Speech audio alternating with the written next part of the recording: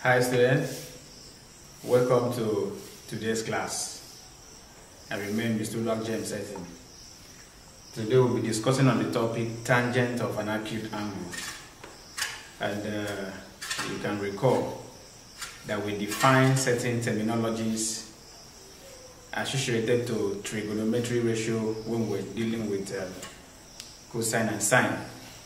And we also define one special angle during our teachings on plane shapes. So today we want to look at the tangent of an angle, and not just any angle but an acute angle.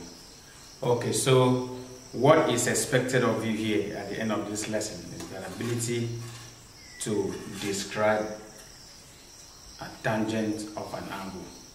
Is that okay?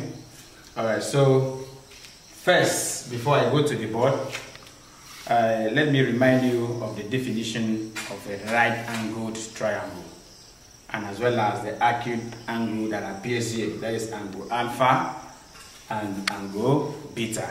Alright, so we define a right-angled triangle as that triangle in which one of its sides is 90 degrees.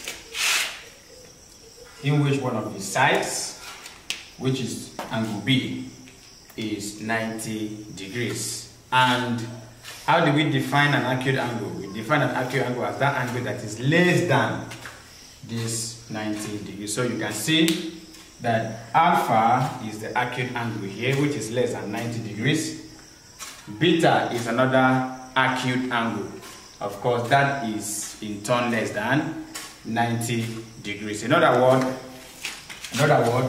angle A and angle C are referred to as a complementary angles. What is a complementary angle? Angles that sum up to 90 degrees. In other words, for the fact that this and this are complementary, it therefore implies that angle alpha, that is C, and angle beta should not be greater than or equal to what?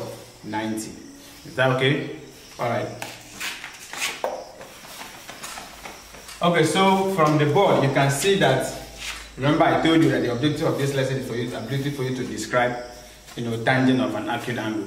Okay, so if you look at the diagram on the board, you will find out that AB, line AB, is opposite to angle alpha. Is that okay? Line AB is opposite to angle alpha, and we are considering this angle, not this very one, because if you are considering this one ABC will remain the opposite of the right angle triangle. So since we are considering angle alpha, you find that line AB is very opposite to angle alpha. In other words, line AB is called the opposite side of that right angled triangle. Okay, so you also see that line BC lies on the same base with angle alpha. In other words, line BC is the baseline. In that case, we say that line BC is called adjacent side of the right angled triangle.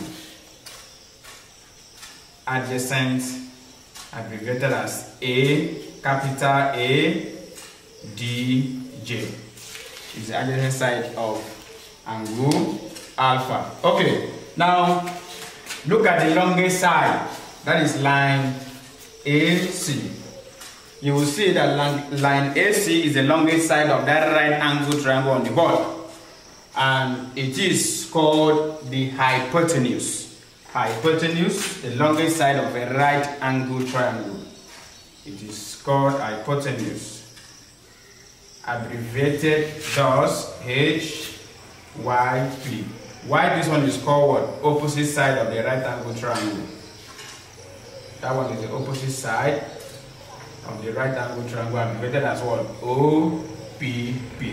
Alright, so here we see that line AB, which is the opposite side to this angle alpha, line BC, which is the adjacent side to this angle alpha, and line AC, which is the longest side of this right angle triangle, are the different lengths representing the right angled triangle. So in trigonometry, the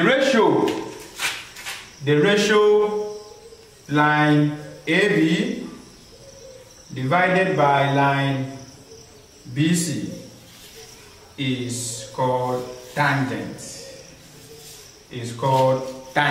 In trigonometry, the ratio line AB divided by line BC, that is opposite over adjacent, is defined as what? Tangent.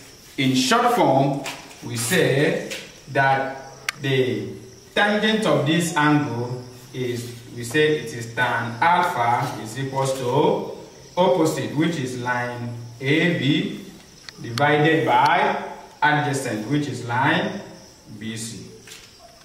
Is that okay? Okay, so that is the definition of tan alpha. So you can see we've been able to describe, given a right angle triangle labeled as A, B, C with angle alpha and beta, we've been able to describe, tangent of an acute angle. So we'll stop there for today, and when next we meet, we are going to apply using the definition of tan. Remember, the angle can be any symbol. We can use theta. We can use theta to denote angle. We can use gamma, like I've said before, to denote an angle. We can as well use xi. There's a sign called xi to represent an angle. So we are going to stop there for today.